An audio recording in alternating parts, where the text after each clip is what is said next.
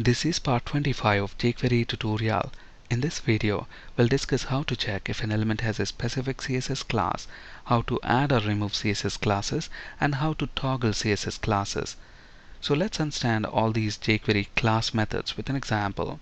So we want to design a page that looks like this. We want to include a paragraph element with this text Pragim Technologies, and we want to have these 6 buttons.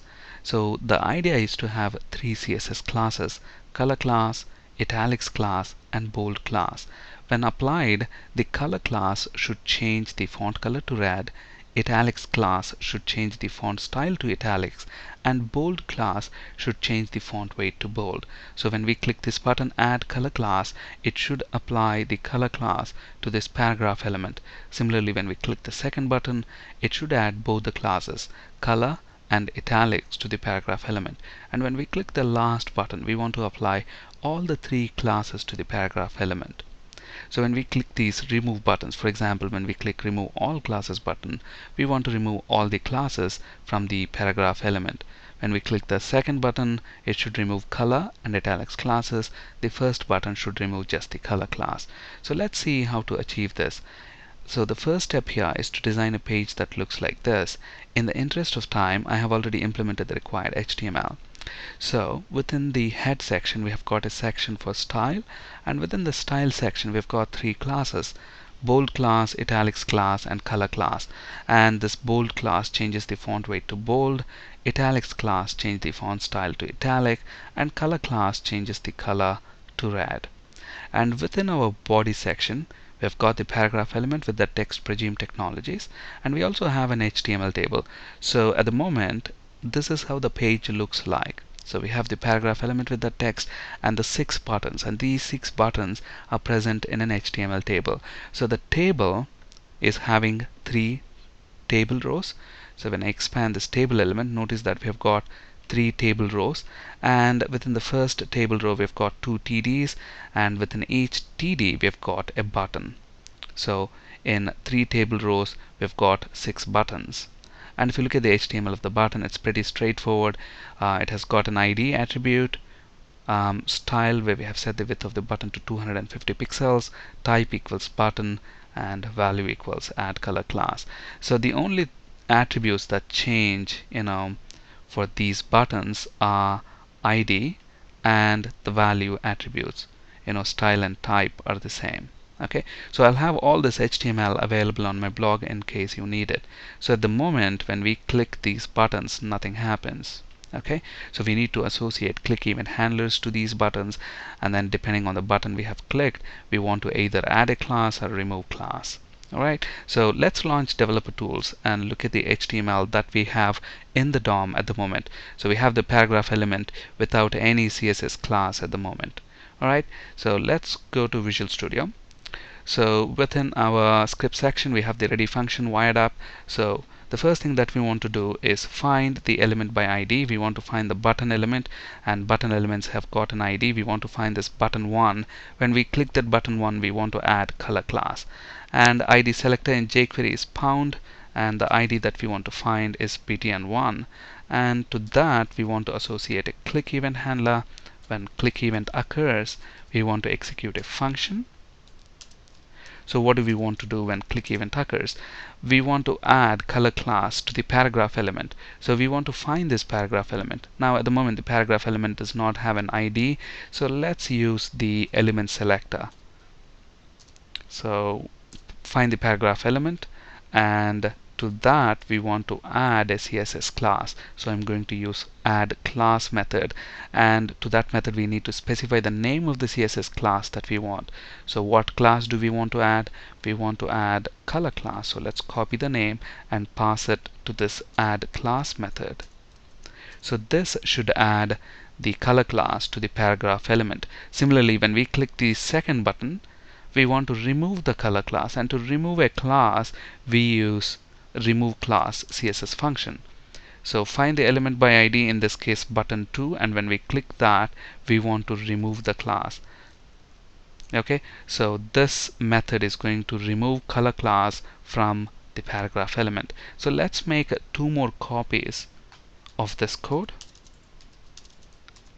So now let's first change the IDs of the buttons. So this is going to be button 3, button 4, button 5, and button 6. So let's save that. Now when we click button 3, what should happen? So button 3 is present in the second tier. When we click button 3, we want to add color and italics classes. Notice we want to add two classes. So this add class method is going to add just the color class, but in addition to that we also want to add italics class. So let's copy that name. So when you want to add two or more classes, you simply pass them to the add class method with a space in between. So this is going to add both the classes to the paragraph element. And when we click button 4, we want to remove those two classes, and the idea is, again, you specify the class names with a space in between them. So this remove class method is going to remove both the classes from the paragraph element. So when we click button 5, we want to add all the three classes: color, italics, and bold. So first of all, let's go ahead and copy this code. So at the moment this will add two classes, but I also want to add bold class. So let's copy that and pass it to this. So this method is now going to add all the three classes to the paragraph element. And when we click the last button, we want to remove all the three classes. So if you want to remove all the three classes, you can do this. So pass all the three class names with a space between them. That's going to remove all these three classes. Or you can also do this: don't specify any class name. So this is going to remove all the classes that this paragraph element has, not just those three. If it has another class, maybe something like underline class, it's going to remove that as well. So let's save the changes and let's reload this page. So now when we click this button, add color, italics, and bold classes, it should add all the three classes. And look at the paragraph element in the DOM at the moment. It does not have any class applied. So let's click this button and see what's going to happen. Look at that. First of all, the paragraph element color is changed, it's italicized, and it's bolded as well. And if you look at the paragraph element, it has got the class attribute, and all the three CSS classes are applied: color class, italics class, and bold class. Now what's going to happen when we click this button, remove color class? It should remove the color class. Look at that, the color class is removed, but italics class and bold class are still present. Now when I click remove all classes button, it should remove all the classes. Look at that. And similarly, when I say add color and italics class, it should add color class and italics class. And when we say remove color and italics, it should remove both the classes. And when we click add color class, it should add just the color class. And when we remove color class, it should remove the color class. Okay, so we have seen add class and remove class. So basically the purpose of add class is to add one or more specified classes, and if we want to add multiple classes, simply separate them with a space between. And if you want to remove classes, use remove class. This method is going to remove one or multiple classes or all classes. To remove multiple classes, separate them with a space. If you want to remove all the classes, then don't specify any class name. What is this has class method? This method is going to check if a given element has a specific class. If the given element has that specified class, then this method is going to return true, otherwise false. Then what is this toggle class? Let's understand this function with an example. So let's actually include another HTML button. So to this HTML, let's add another TR, and let's include two more TDs. And within the first TD, let's include another button. And let's change the button ID to BTN7, and let's change the text on this to toggle classes. So the ID of the button is button 7. So what is this toggle class method going to do? This method basically is going to toggle the classes, in the sense that if the element has the specified classes already, it's going to remove those classes. If the element does not have the classes, then it's going to add them. So basically the idea is, if the class is present, it will remove it. If it's not present, it will add it. So that's what toggle class method does. So let's look at that in action. So when we click this button, we want to toggle all the three classes: color class, bold class, and italics class. So within our ready function, let's actually copy this. So let's find button by ID. So we want to find button 7, and when we click that, we want to use toggle class. And look at what we are passing. We are passing all the three class names to this function. So what is this function going to do? If these three classes are not present on the paragraph element, then this method is going to add those three classes. If they're already present, then it's going to remove those three classes. So let's look at that in action. Let's save the changes, reload this page. So we have this toggle class button. Look at the paragraph element. At the moment, it does not have any of the CSS classes. So since it doesn't have any classes, when I click this toggle classes button, it's going to add all those three classes. Look at that, it added all the three classes, and look at the style of the paragraph element here. Now when I click this button again, since all the three classes are present already, it's going to remove those classes. So that's what the toggle class method does.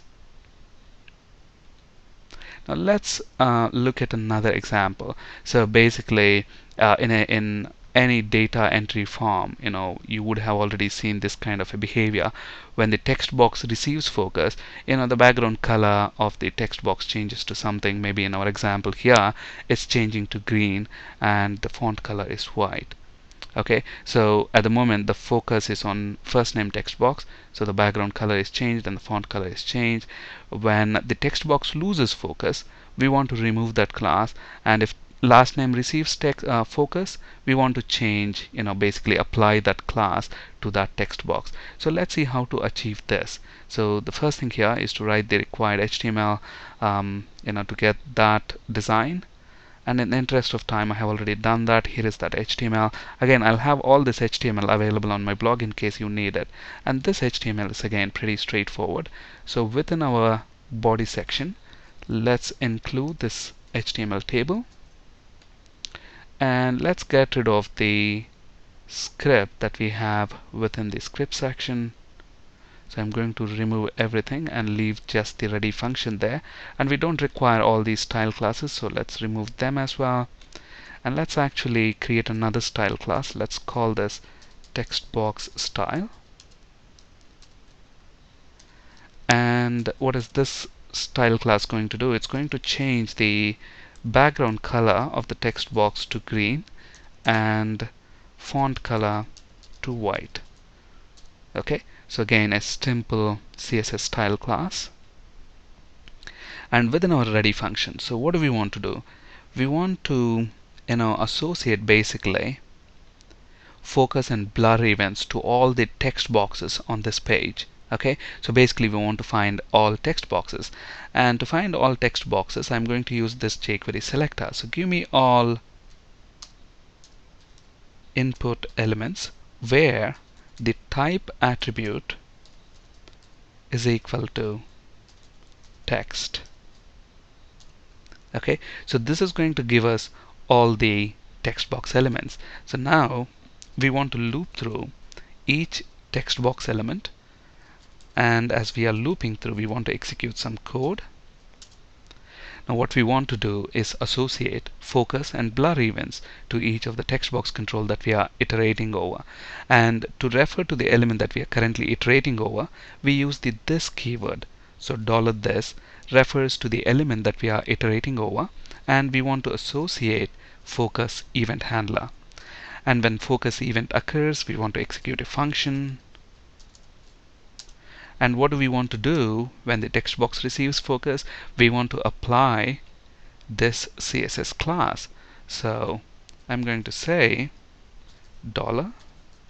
$this dot add class, and the name of the class that we want to add is text box style. And as we are iterating over the elements, not only we want to add focus event handler, we also want to add blur event handler. On blur, what we want to do, we want to remove the class, and to remove the class we are going to use remove class function. So pretty straightforward code there. So let's save the changes, reload this page. So we should get the text boxes and the drop down list. Now look at this. As soon as the first name text box receives focus, look at that, the background color is changed to green, font color is white. As soon as the text box loses focus, look at that, we remove the CSS class. And that happens only for the text box controls and not for the drop down list, because in our code we are saying we want to change only or apply this class or remove that class only from the elements of type text. Okay, so this is how we can use add and remove classes. Thank you for listening and have a great day.